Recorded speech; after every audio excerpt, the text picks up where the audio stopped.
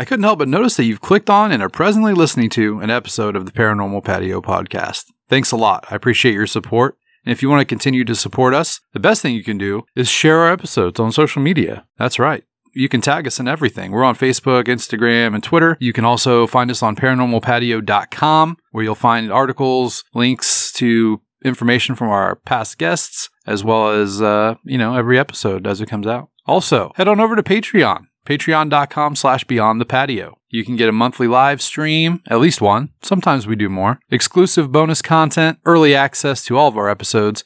And starting with season 3, I've got to move season 1 to the archives. So they'll be on Patreon as well, and you can listen to them there. Thanks again for your support. And hey, let's get into the episode. What kind of weird thing are we talking about today? In this episode, we have a return guest, Martin Shaw from Unexplained Scotland, who appeared back in season 2. Go back, look for Unexplained Scotland, give that a listen, come back, listen to this. Unless you've already listened to that, then you can listen to this, or you can go back and listen to that again first. I don't really care. The choice is yours, really. The ball's in your court. Martin is here because he has written, published, and is about to release a new book, Unexplained Scotland.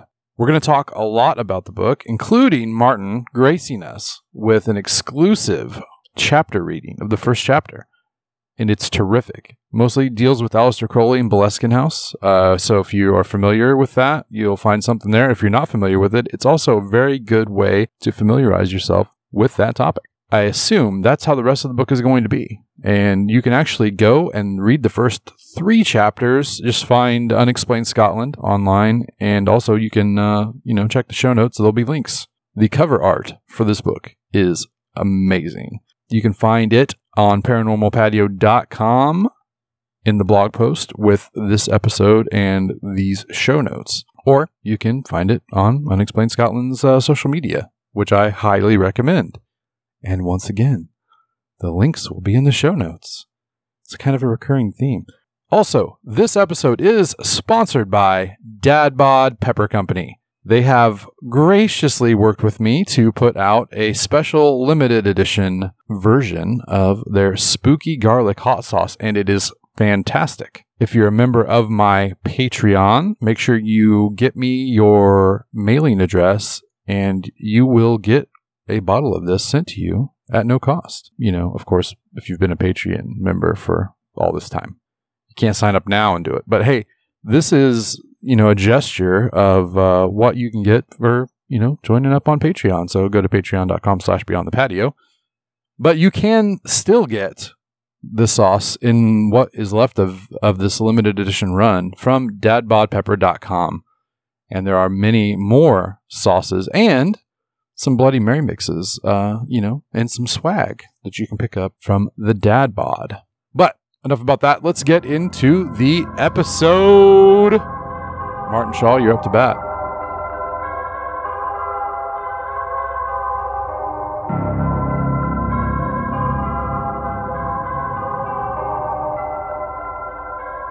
You're listening to the Paranormal Patio Podcast.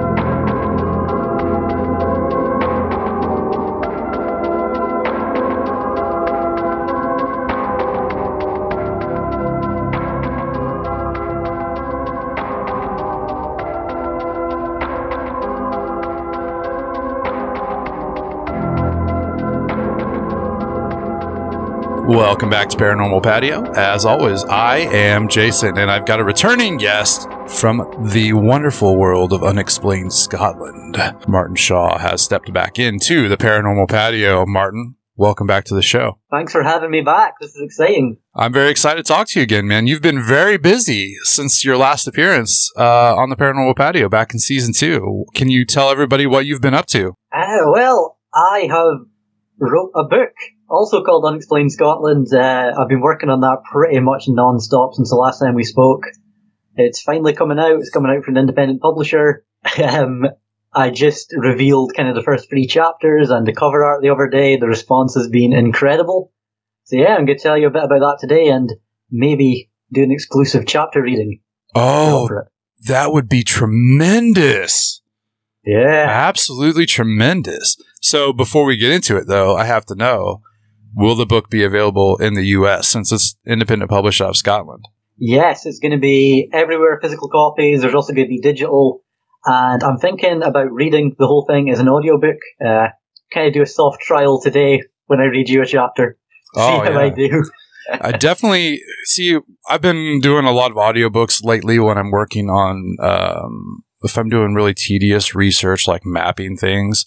I get really bothered when, like, for example, the audiobook I listened to of Terrence McKenna's, I think it was True Hallucinations was the one. Like, I know Terrence McKenna's voice, and it's not Terrence McKenna. You know what I mean? Like, he's not doing this one. It's, whoever, it's some British guy. And I'm like, this is just jarring enough that it almost takes away from it, So it would be great, even if it's not you, to at least have someone with a Scottish accent to read it for the audiobook version. I think it'd be weird if it wasn't a Scottish accent. Yeah. I think people would be really thrown by it. Yeah, absolutely. It adds so much to it. I think that's definitely the way it needs to go. And if you can do it personally, that's even better, because when the author is telling, they're expressing their work verbally, it's hard to beat that. So definitely looking forward to that. So since you're doing a physical version and a digital version, and possibly here, the audiobook recorded by you,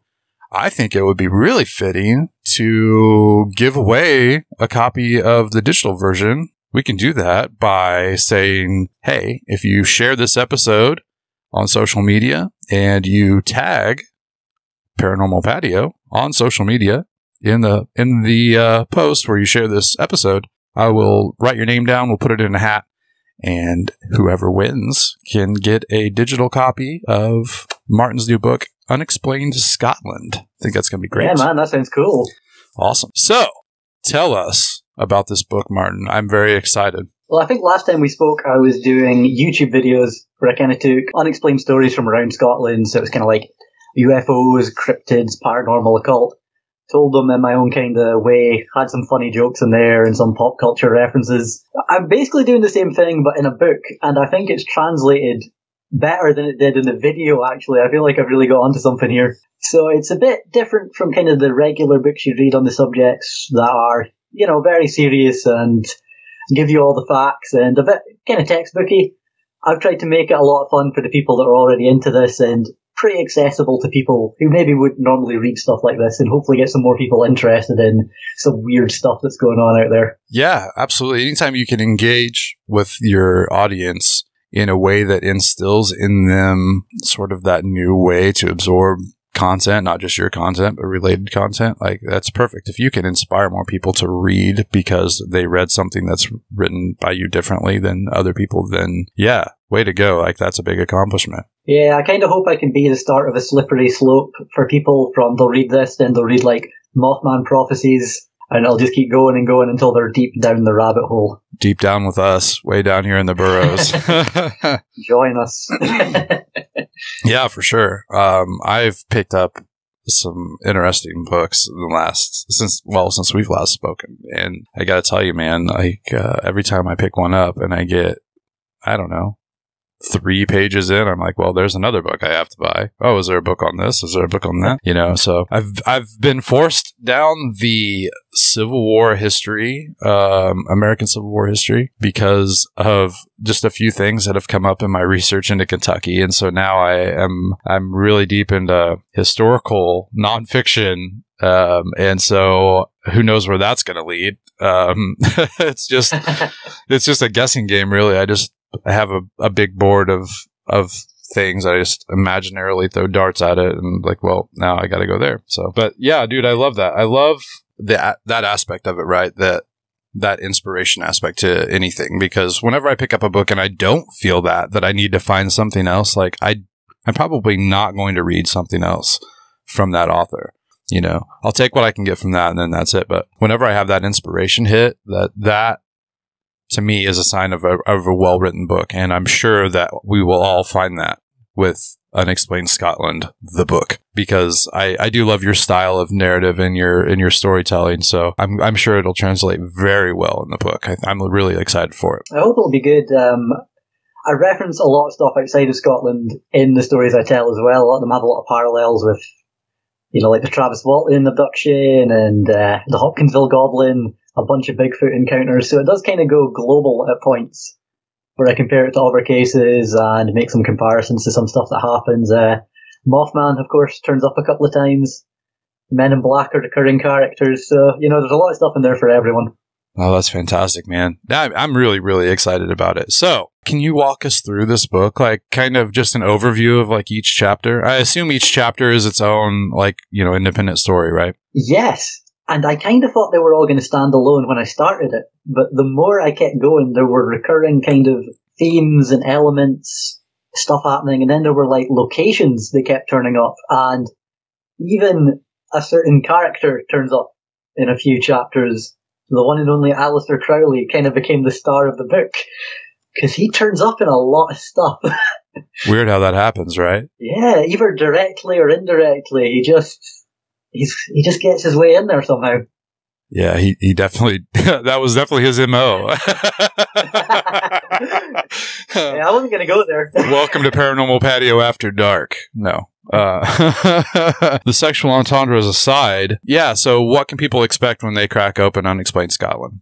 Right from the get-go, we go in with an occult story, UFO, cryptid, we have poltergeist, demonic possession, witchcraft, it's stories from throughout history, from way, way back to right up to the modern day. And yeah, it's a lot of fun. I try and make it quite relatable. I talk about kind of Star Trek and, all that kind of stuff that I love in there to kind of put it in context. So I think people are going to like it. It's a fun read, but also, I don't know, educational as well, I would say. That's great, man. That's great. Have all of your Unexplained Scotland videos, have those stories made an appearance in the book? Most of them have. There were a few that didn't. And, I mean, obviously, it's 20 stories in the book, so there's a lot of stuff I haven't touched on the channel in there. Bonnie Bridge and Zalis, I think, one of my first videos, that's in there. That's one of my favorites. What about the Gurning Man? Has the Gurning Man made it to the book? Oh, yeah. He's got a nice little place on the cover. He's towards the end. He's a bit of an encore, when the crowd wants some more, because, that is such a great story. I love telling people that one. That's one of the ones whenever I'm telling someone in person about it, they're like, are you making this up? I was like, no, this happened. Like, no one knows about it, but it happened. Yeah, I love it. Are you going to go back to the YouTube channel and to the video format? Or do you think that you have sort of kind of driven your work into, more into writing? I think I'm going to eventually. The problem was there was a point where I had like a lot of projects, but I had too many to really invest myself in one of them. So I kind of decided, I'm going to sit down, I'm going to do the book, I'm going to finish it. And then we'll go back to making some videos and doing some fun stuff on YouTube. Yeah. I really had to just kind of dedicate to one thing for a little bit. So I know it's been a while since the last video. I think the last one was, I watched an old Satanic Panic PSA as like a Halloween special. It was pretty fun. So, I remember that. But yeah, I'll be back to it soon.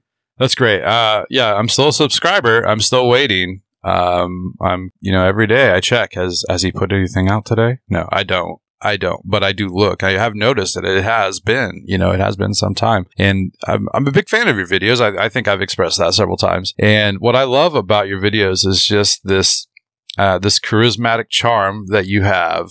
And I don't know if it's just because you're Scottish and I'm American and it's fun, or if it's a genuine charismatic thing that you just have. But I really enjoy you could sit down and talk about paint and I feel like I'd still be a subscriber. I should talk about the miniatures I paint. I might get yeah there. I see them. I see them on Instagram. I like every one of them. Yeah, it's fun, man. I definitely enjoy your social media presence for sure. And I'm absolutely thrilled to get my hands on this book. And you can expect that when the order information is online, I will have one within at least the first day. As soon as I notice that I'm buying one, probably two, I'll give one away. But yeah, for sure. I'm really excited. You had mentioned possibly, entertaining us with a chapter reading. And I think I'm on pins and needles. Well, I thought, seeing as I mentioned he became a bit of a main character, I could read you the first chapter on Aleister Crowley and Boleskine House. I am all ears. The floor is absolutely yours. There's zero pressure. There are not dozens of people listening to you right now. Oh, man. Okay, I don't want to do it now. No. Let me just load up here. Okay, so I haven't actually read any of this out loud to anyone as of yet. So I am sorry if I kind of stuck at it. But if this goes well, then it'll be a good sign for the audiobook. Okay, here we go. Aleister Crowley and Boleskine House. Aleister Crowley, the most famous occultist of all time. If you haven't heard of Crowley, you've certainly felt his influence in pop culture. He's inspired countless hard rock and heavy metal songs, perhaps most famously Ozzy Osbourne's Mr. Crowley. But his influence is felt everywhere in music, from Iron Maiden to David Bowie to the Beatles. He became the archetypal evil wizard figure for film, television and literature, hardly surprising as he was known in the press as the wickedest man in the world. In the world of the occult, he is still a prominent figure. His books are still sold and read today, he still inspires many to have an interest in the subject, and his own occult philosophy still has a great number of followers. Crowley has been the subject of thousands of books, documentaries, podcasts, web series, and just about every piece of media imaginable. Every piece of his life has been pored over by scholars, followers, and detractors, but it's one specific point in his life we're interested in. His time in Scotland's Boleskine House, and what happened to his abode before and after he vacated it. For those unfamiliar with Aleister Crowley and his life, here's a quick biography of his early years to get you up to speed. Crowley was born to wealthy parents in Warwickshire, England in 1875. Both of his parents were devout Christians, which was something he would rebel against from a young age. It seemed the only part of Christianity he liked was the Book of Revelation. He was obsessed with the image of the rapture, the end times, and demons walking the earth. He enjoyed it so much, in fact, he adopted one of his many nicknames from its pages. He became known as the Great Beast 666. Throw up those metal horns. While he was in Cambridge College, he had 2 books of poetry published. Both caused controversy for very different reasons. One was satanic, causing a moral panic with the religious crowd. The other was pornographic and was so vulgar it offended just about everyone who read it. With a title like White Stains, I think you'll thank me if I don't go into too much detail about the context of the poems. It was also during this time in college that he made an early trip up to Scotland. He travelled to Glasgow and swiftly caught gonorrhea from a prostitute. After college, he was put in touch with the Hermetic Order of the Golden Dawn by a friend after discussing his interest in alchemy, the mystical art of transforming matter. The Golden Dawn was a magical society dedicated to the study and practice of the occult, the paranormal, and magic. Magic spelt with a CK rather than just a C, so you know it's the real deal. Crowley took to this group with an unprecedented enthusiasm, and within 2 years he was a leading member. Crowley wanted to further his magical training, however, and was feeling held back by the rules and hierarchy of the Golden Dawn. He chose to perform a ritual from the Book of Abramelin, a grimoire written by an Egyptian mage in the 1400s. Not only had no one attempted anything from this book in centuries, its preface specifically tells the reader not to attempt anything within it, much like the introduction to Jackass. Crowley, never one to follow rules or listen to warnings, decided to try it anyway, much like hundreds of teenagers after seeing Johnny Knoxville attach fireworks to his roller skates. To perform his chosen ritual, he needed a location with very specific specifications. He needed a home that would provide enough solitude and privacy for intense and lengthy meditation. The home needed a north-facing door. The door needed to open onto a terrace covered in sand. At the end of the terrace there needed to be a lodge in which evil spirits could be summoned, gathered, and bound. Crowley searched long and hard for the perfect location, believing he would perhaps find it in the Lake District. After being unsuccessful here, he decided to look elsewhere. This brought him, finally, to Scotland. Along the shores of Loch Ness, famous for a different type of monster, Crowley found the perfect place, Boleskine House. Boleskine already had a strange history before Crowley even set foot in it. On this location was originally Boleskine Parish, built in the 13th century. In the 1600s, it was said that a minister of the parish was given the job of killing zombies raised from the graveyard by an evil warlock. A priest's duties used to be very different. The parish later, according to legend, burned down with its entire congregation inside, killing them all. Whether this was the work of the evil warlock or just an unattended kettle is unknown. Boleskine House was built on the same land to be used as a hunting lodge in 1760. This was the building that Crowley came to. It had a north-facing door that led onto a terrace that went straight to a lodge. As for the sand, Crowley could just take some from the nearby loch. Crowley was so sure that this was the perfect location that in 1899 he, being the master negotiator, paid twice the asking price and moved in. Soon after arriving at Boleskine, Crowley started to pray for his ritual. The purpose of the ritual was to invoke his guardian angel and obtain mystical knowledge from it. The knowledge given would result in Crowley being gifted more power as a magician and a greater understanding of the occult. Performing the ritual was to be no easy task, though. To begin with, Crowley had to abstain from sex, drugs, and alcohol for 6 months. No easy feat, as these were 3 of Crowley's favourite things in the whole wide world. Crowley then had to meditate before sunrise and after sunset. This was also a challenge, as I can't picture Crowley as a morning person. While abstaining and meditating, he also had to spend his time in near total isolation. Very hard for a man who famously loved attention. Once this initial part of the ritual was complete, the difficulty level increased with the next step. Next, Crowley had to summon the 12 kings and dukes of hell. This included Baal, who has the head of a man, the head of a cat, and the head of a frog. Person, who appears as a man with the face of a lion riding a bear, and Amdusius, who is a man with claws and the head of a unicorn. The purpose of this was to bind the demonic kings and dukes to the lodge on the property, removing their negative influence from his life. These demons would also grant Crowley certain powers such as levitation, the ability to predict the future, invisibility, and the incredibly useful power to bend trees at will, to name just a few. Along with these demons, he'd also be summoning their personal legions of lesser demons who served them. During his time preparing for and performing the ritual, locals became curious as to what Crowley was doing in Boleskine. His reputation certainly preceded him, and the locals knew that the man who had just moved into their neighbourhood was a black magician, an occultist, a sexual deviant, and the wickedest man in the world. It wasn't long until tales regarding Crowley's activities in Boleskine started flying wild. Rumours of unnamed locals getting a look through a window and seeing Crowley leading satanic black masses, performing evil occult rituals with a legion of cloaked disciples, and more scenes straight out of a Dennis Wheatley novel, quickly spread through the area like wildfire. Given Mr. Crowley's history and reputation, these rumours aren't totally ridiculous. However, judging by his dedication to the isolation needed to perform his ritual, I think it's safe to assume these rumours were just tall tales made up in the local pub. That's not to say that strange things weren't happening in and around Boleskine House. By Crowley's own account of his time in the house, he was perhaps too successful in summoning the kings and dukes of hell to come and live in his lodge. He puts the weird events of this time down to his unprecedented success, and even said things did get out of hand. Something of an understatement. Crowley claims a workman on his land became deranged and attempted to murder him. His coachman, a sober man, got drunk and tried to kill his own family. The 2 children of Crowley's housekeeper died suddenly and abruptly. Perhaps the strangest of all was when Crowley absent-mindedly noted down some demons' names on a butcher's receipt that he mistook for a scrap piece of paper. Later, the butcher he received the receipt from slipped while cutting meat for a customer, severed an artery, and bled to death. Locals became so afraid of Crowley that some eventually tried to win his favour by leaving a homemade illegal bottle of whiskey on his doorstep. They believed Crowley had control over the forces he had summoned when he was actually letting them run amok. He did keep the whiskey to enjoy later, though. Crowley had almost completed the ritual. He had abstained and meditated for 6 months. He had summoned and bound the 12 kings and dukes of hell and bound them to the lodge. He decided it was finally time to take the final step and summon his guardian angel. As he was preparing to do this, though, he was suddenly called back to the Golden Dawn. The magical society was experiencing infighting and was on the verge of imploding and tearing itself apart. Crowley abandoned the ritual and quickly travelled to Paris to try and help save his group. He never returned to Boleskine. He never finished the ritual here. He never banished the demons he summons. He just left them for the next owner to deal with, like an old couch.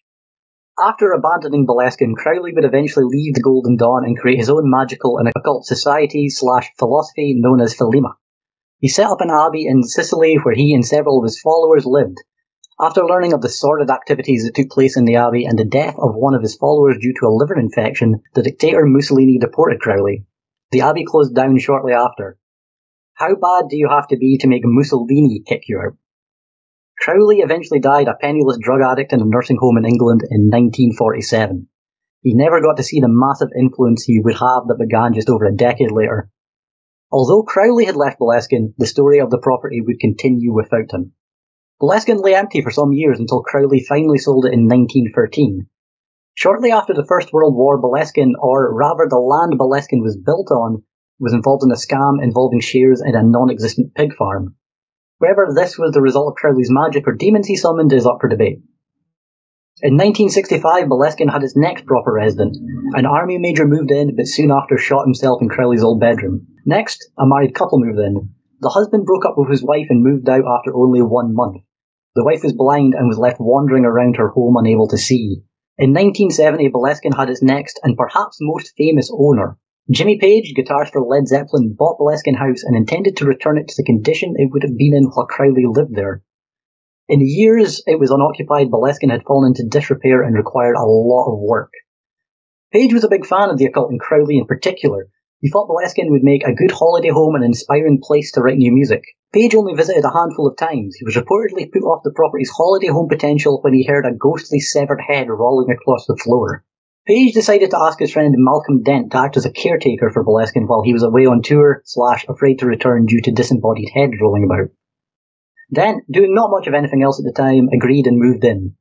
He ended up staying for 2 decades. Soon after moving in, Dent started to repair Boleskine.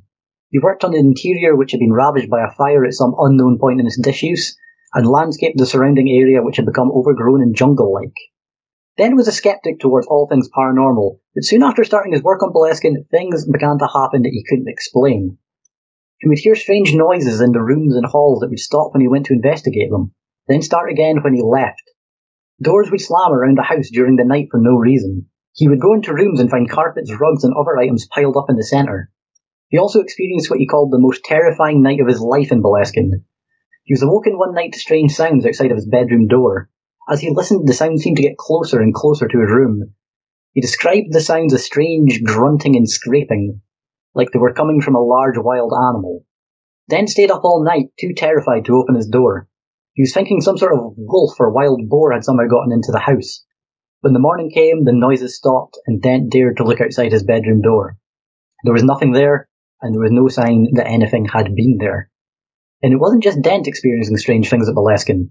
A friend of his, while staying over, claimed she was attacked by some sort of devil. None of this ever seemed to bother Dent, however. Whenever strange things would happen, he would just say, "That's just Alistair doing his thing." The only thing that did seem to bother Dent were the constant visitors to the property who were fans of Led Zeppelin or Crowley, proving that classic rock fans and occult nerds are far more annoying than any demon or ghost. Page eventually sold Boleskine in 1992 and Dent moved out. The property was bought and sold a few times, usually to be used as a guest house or B&B. In 2015, while its owners were out, the property caught fire. 60% of the building was destroyed and Boleskine was rendered uninhabitable. A few years later, a foundation bought what remained of Boleskine and planned to rebuild it. That was until 2019, when it caught fire again. At the time of writing this, Boleskine's remains still lay empty, although there are recent plans to once again open it, attempt to rebuild it, and open it as an Airbnb, perhaps with a leaning towards occult tourism. While this is appealing to modern Phelamites, fans of the occult, and dark tourists, whether or not it's a good idea is up for debate. If the 12 Kings and Dukes of Hell are still bound to Boleskine House, I'm sure they will appreciate the new company after so long alone. But will they sit quietly and play nice with their new visitors, or will they return to wreaking the same havoc they did as when Crowley summoned them? Surely the influx of occultists visiting will result in them performing rituals which might stir up the old demons. Boleskine House and the land it's built on seems destined for the paranormal. From zombie attacks to congregation killing fires to Crowley summoning the forces of hell to more recent blazes, it seems like this is one of those places on the thin part of the veil between here and some other dimension where the supernatural dwells. Is it pure coincidence that this is where Crowley chose to perform his Abramelin ritual? A house that matched his very specific needs, while also having such a bizarre history? Is it possible that Crowley was drawn to this place by whatever entity or entities dwelled on the land, and the knowledge that Crowley's ritual would open the veil between our world and theirs even more, allowing them more power here? A plan that went awry when Crowley suddenly had to depart, leaving these entities or kings and dukes of hell in a kind of limbo bound to Boleskine House? Were they made more powerful by the ritual, but trapped by its abandonment and unable to leave the property? Were they attempting to use Crowley for their own means, only to be betrayed and left in an old, empty house? Were they left for decades in a strange half-life, only able to torment and terrify the residents who dwelled there, waiting for someone to return who could finish the ritual and release them? Was it them who tried to burn the place down, perhaps in an attempt to escape their imprisonment? Whatever the future holds for Boleskine House and the land it stands on, I think it's safe to assume that more strangeness is to come. If the plans to rebuild and reopen go ahead this time, this might be the first B&B with the rules: no noise after 10, no smoking, no summoning the forces of hell. And that's the first chapter. Thank you. I love it, man. Absolutely. I am there. I'm 100% in line. I have my tent in the parking lot like it's Black Friday. I'm ready to punch an old woman to get the first copy of the book. I'm absolutely thrilled, man. That's great. Great job. That's the first time I've read it like out loud to someone, so I hope that was okay. It felt good. Yeah. Yeah. Oh, yeah, absolutely. Great content. And you absolutely were able to sort of put your personal spin, The one line that still has me amused is the incredibly useful power to bend trees at will. Just terrific. Absolutely terrific, man. Thank you for doing that. Thank you for the exclusive chapter reading. What are you doing right now? Like, you've just finished this book. You're getting ready to launch it. You've taken a break from YouTube. I know kind of, some of your hobbies just from social media and everything. But for those who don't, like, what are you up to now? Are you just taking a break and relaxing? Yeah, I'm just kind of chilling out. I've been painting some miniatures. I've been collecting records. I've been finding some cool toads out in the wild. That's always fun. I'm a simple guy. Mainly it's been book stuff, we've been getting some proof copies printed off that we're waiting for just to see how the format looks and how the art looks on, the printed cover. Yeah. So we're going to have some pictures of that up soon, definitely before kind of the pre-order start. So that's the big thing that should be happening pretty soon.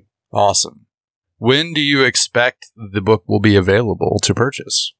Well, I think the pre-order will probably be just before the end of the month, and that's going to last, I believe, about 2 weeks. Cool. And then once that's done, we'll start printing them, and that should hopefully be a pretty quick process, and then they'll be out.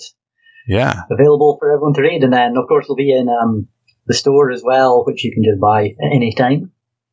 Are you going to do any signed copies? I'm going to do as many signed copies as I can. That would be terrific. Yeah. You could, put them up on YouTube, put an announcement up or whatever, have people buy a pre-order signed copy from you or something like that. It would be great. Yeah.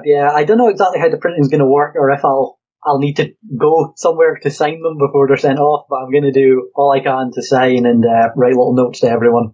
Yeah. Keep me updated because that's what I want. So, I'm really hoping, I hope I have to sign a whole lot. That would be really fun. That would be awesome. Absolutely awesome. Well, outside of the book and the hobbies, what's your next project? I've started working on Unexplained Scotland, Volume 2. Oh, no!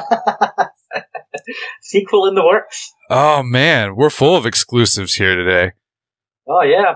Is it going to be more of the same? You have more just stories, or you change the format up? What's the second book looking like? More stories, some that are a bit more, I suppose, deep cut. Some that a lot of people wouldn't have heard of. Like in Unexplained Scotland, there's a few, people might have heard of, but a lot that go a bit under the radar. Volume 2 goes even deeper, even further. A lot of stuff that was quite difficult to research just because of the amount of information out there. But yeah, I've been getting quite deep into some of it. Again, a lot of recent stuff, but also a lot of historical stuff. Maybe the oldest story so far is going to be in Volume 2. Can you say the year? I believe the 1400s. Oh my. And it goes all the way to today, so it's a big one. Wow.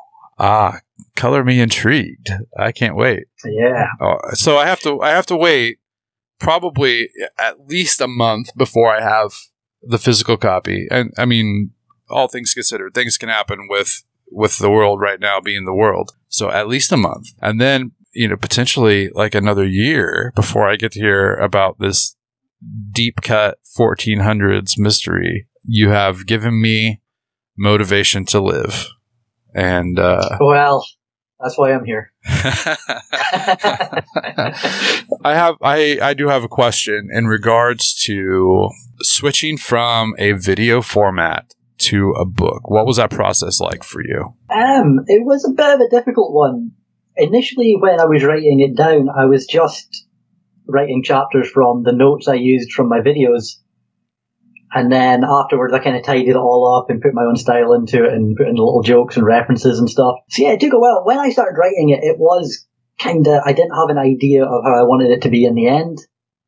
I just started writing and eventually it all kind of took place and yeah, eventually, I guess, kind of found my voice when I was writing it. Yeah. This is the first book that you've written. It's the first book I've written. I've wrote a few kind of screenplays, but I haven't done anything like this before. So this was kind of brand new. A few screenplays? Yeah. I submitted a feature-length screenplay to the BBC earlier in the year, but they haven't got back to me. I think they're just too amazed. You know, everyone in the office needs to read it before they respond. So, yeah, I'm expecting a call about that any day now. Well, what was the screenplay for? What was it about? It was kind of like a dark comedy. It was a little bit, I suppose, like Train Spotting or This Is England, if you've seen those movies. Yeah. Only kind of, it was set in 2006, and it was about the kind of punk alternative scene there.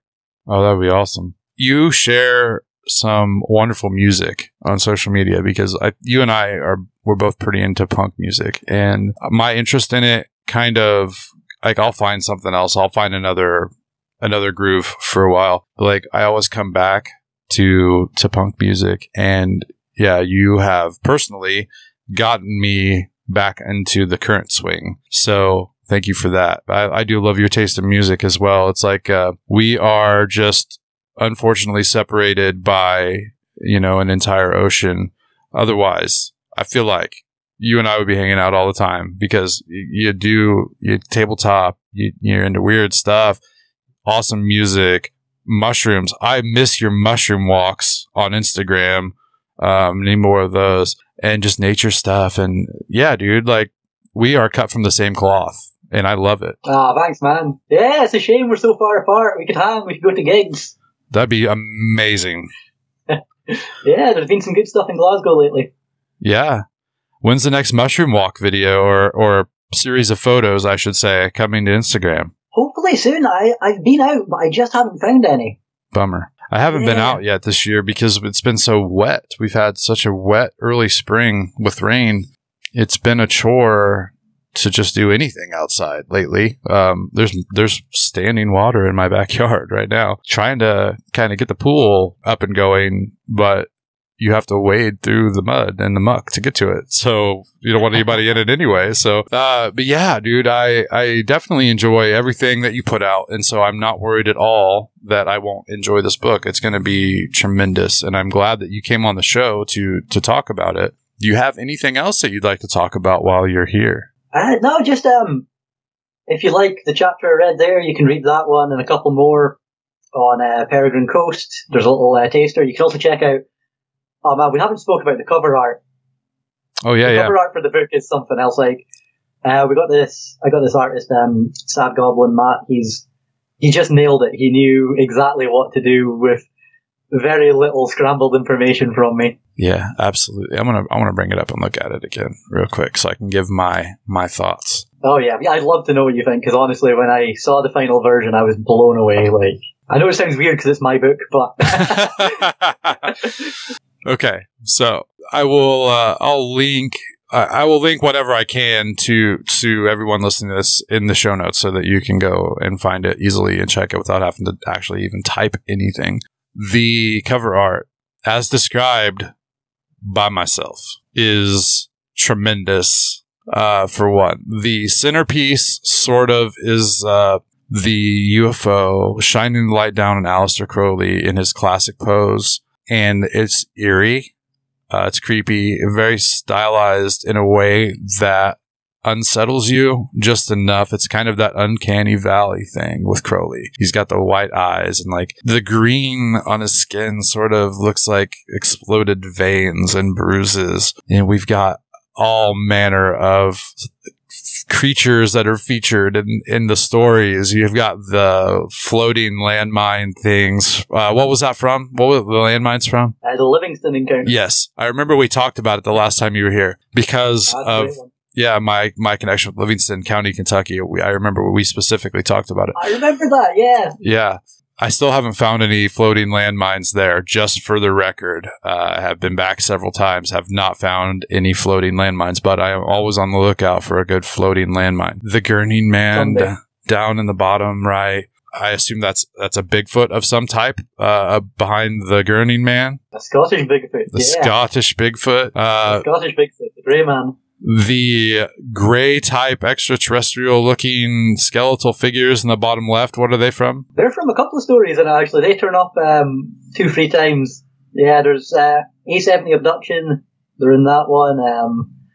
Zalus as well, they turn up there. Not physically, but their presence is very much known. Yeah. But yeah, they're classics. And right behind them is some orange armored looking lobster person type of thing. Okay, that's going to be the East Kilbride Goblin, which is probably the craziest, most psychedelic cryptid in the book that no one's really heard of. I can only find reference to it actually in one book.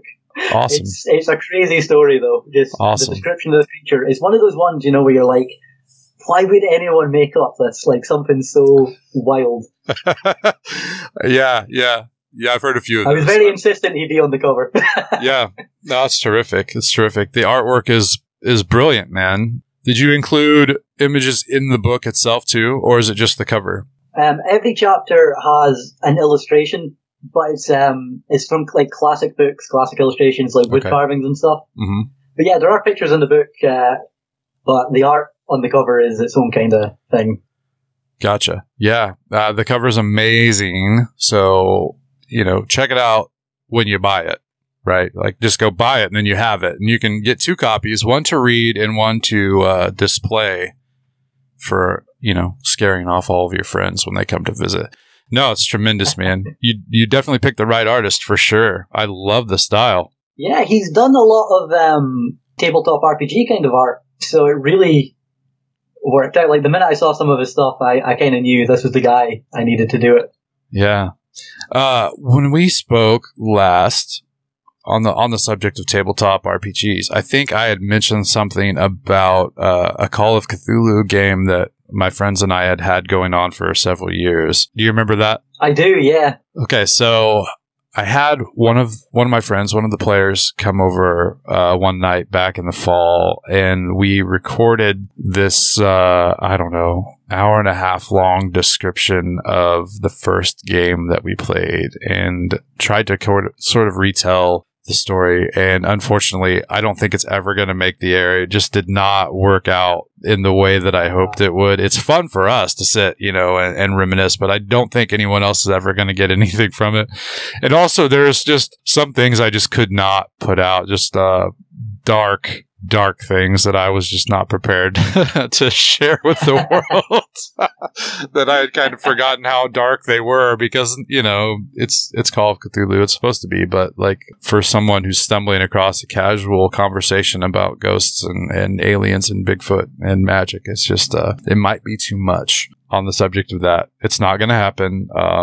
We are not going to do the full series. Can't even release it as a Patreon exclusive. I'm not good with it, unfortunately. But it was still fun.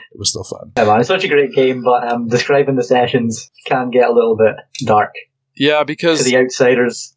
The thing is that it doesn't start just, full on malevolence and darkness. Like, you have to amp it up. And as you're playing this game, the same story goes on for, at least 2 years, I think we played. Like, I was amping things up to a point where I was uncomfortable to even read them. And I was issuing apologies before I would even say what it was I was about to say. I was like, guys, this is really bad and I'm really sorry, but, and so that does not translate well. It just makes me seem like a psychopath, I think. Like, if you're not there, and you're not experiencing it, and you don't have that longing for something being worse, like what could possibly be worse than what he's already done? It paints me in a very bad light, and it's made me rethink my life. Yeah, you gotta get those players to take those sanity checks, though. You gotta give them worse and worse stuff. Oh yeah, absolutely. I did find when I was going through all this stuff, I found I made this list that had, I think, 80 different random phobias and sanity issues. So if somebody actually had lost enough sanity to have, something develop, that they would roll a d20 and a D4, and they would pick from one of the D4 would signify which list of the D20 that they were going to get that effect from. And some of them were just absolutely ridiculous. And I was remembering two sessions where they'd come up, like one of them was, you are absolutely terrified of the fog that is enveloping the group no matter where you go. And they would, and so it would be debilitating. They, they'd have effects of that on their rolls, and they would role play it, and no one else knew. Like I would write it on a little slip of paper and hand it to them, and they didn't know. So it makes it more fun, It was a lot of fun, and I do miss it. We haven't been able to play because everybody's just working all the time, trying to recover in this economy. I think there's been this sort of corporate greed thing where these companies all think that because we didn't make money for a year, that we have to make more money now than we ever have in our entire lives. And it's definitely crippling people's mental health. It's very rough here right now. Yeah, I can't say it's a lot better over here. It's same kind of mentality. Yeah, it's unfortunate. When you have things like that, people don't have time to relax or have fun or partake in activities such as reading or movies or any type of entertainment. And that stifles people creatively, And maybe that's what they want. Maybe that's the overarching conspiracy. Man, I think I'd be giving them too much credit. Yeah, you're probably right. I think it's just greed. But so, how are the recovery efforts in Scotland right now? We've just kind of, in America, have started to pretend that COVID-19 was never a thing. It never happened. And we don't know where all these people went. Yeah, kind of the same. Yeah. It seemed like every day, everything just went back to normal, and we just pretended it didn't exist anymore, Yeah. It's weird. So it was a bit of a weird one. It is weird. How are you adjusting? I know you spend a lot of time, out in the presence of other people. What's it like for you? It's not too bad. Most people I'm around in the places I go, people are generally quite sensible, Yeah. The general public, I don't know. I prefer being with my own punks and role players and paranormal weirdos. Yeah. They're the ones that kind of know what it's all about. We're the best people. Oh yeah, we are. Absolutely. No other group with such niche interests as tabletop gaming, punk rock music, and the occult will ever come close to our sensibility. Yeah, it doesn't sound like that would be the case, but here we are.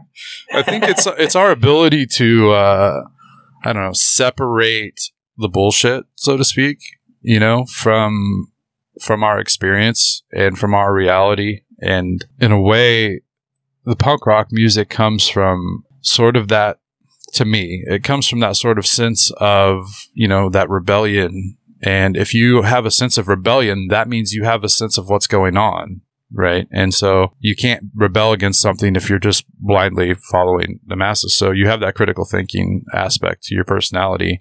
Tabletop role-playing games are prime example of creativity, artistic appreciation, imagination. You don't have that without some sort of, sensibility and ability to translate those things all into one singular outlet. And then with the occult, no one who isn't of sound mind is going to be able to find anything in it that they can't just write off. You have to be able to critically analyze what you read or find to say, well, does this line up? Is this legit? Or is this, just bullshit to con people? So yeah, it does make sense in a way. If you really break it down and think about it, that people with these interests are very sensible. Yeah, absolutely. Yeah. I just think from the outside, obviously, they're quite non-mainstream interests. I think, no, absolutely. People have certain conceptions of it, and then, not always true, I would say. Yeah, absolutely. That's why we're fun. Fun, Martin. Definitely. All right. So, okay, I will put links to the book. I will put links. Also, put the link to the YouTube channel, even though you are lacking there and you need to get back on it, sir. And I will definitely make sure to put the cover art on the website, if that's okay with you. Oh, absolutely. That way, if you want to see it without looking things up and clicking a bunch of links, just go to paranormalpatio.com. It will be right there. in the show notes on the website so you can have a look at the picture and pick it up. Martin, thank you so much for coming on the show, my friend. I have been very excited to talk to you, and then whenever we decided to do this kind of short notice, it has been what I've been looking forward to for the week, and that includes the new Nicolas Cage movie that I watched last night. This was more exciting to me in planning than the new Nicolas Cage movie, which was tremendous, by the way. I was going to ask. I haven't had a chance to check it out yet, but I really, really want to. So it is wonderful. There are so many intended cliches. It just drives the narrative in a way that's very unique. I laughed very hard. I was captivated by the action, which was really well done. And it's Nicolas Cage. So he definitely, every aspect of Nicolas Cage is represented here, I think. And I think you'll really enjoy it if you're a Nick Cage fan. I have one question about it. Okay, yeah. Does he wear the snakeskin jacket from Wild at Heart at any point? I don't want to say anything about that, Martin. Oh! That's like my favorite jacket of all time. I will say there are definitely some classic Nick Cage throwbacks there for you. Oh, yeah. I'm going to need to go see it now. Yep, for sure. For sure. I think you'll love it. It was just great. It's not a, like a cinematic masterpiece. You know what you're going to get when you go in, but I loved every second of it.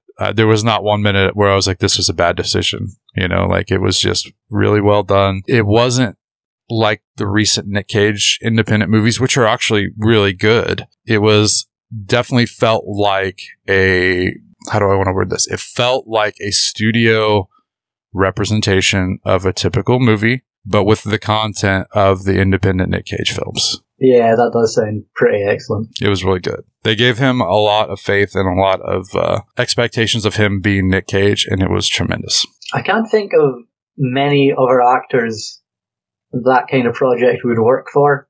No, I thought about that while I was watching it. I was like, there's no one else that could do this movie. There's absolutely no one else. Maybe Shatner in the 80s. Maybe. I don't think so. I don't think you'll have that opinion when you watch it. Oh, okay. Yeah, it's great. Definitely go watch I'll it. definitely need to check out. Yes. And so that brings us to the end of this episode. And thank you so much, man, for stopping in and for the exclusive chapter reading. Come on. Thanks for having me back on. It was fun to finally kind of read it out loud. I hope everyone enjoys it and I didn't mess it up too bad. Oh, no, you did great, man. Absolutely great. And I want to be notified in case I miss it. I have a lot going on. So whenever you get some information, you let me know about getting this book. Terrific. Absolutely, yeah. Well, hopefully we can talk again maybe after it comes out. Oh, yeah, sure. Yeah, I'd like to definitely know, how well it's doing, what kind of reception you're getting from it, that type of thing. So, absolutely. Yes, exciting time. So, hopefully a warm reception. I'm sure it will be.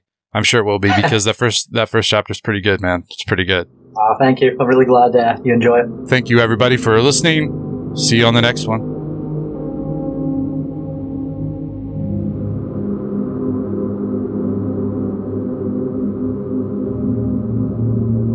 Until next time, keep the fire going.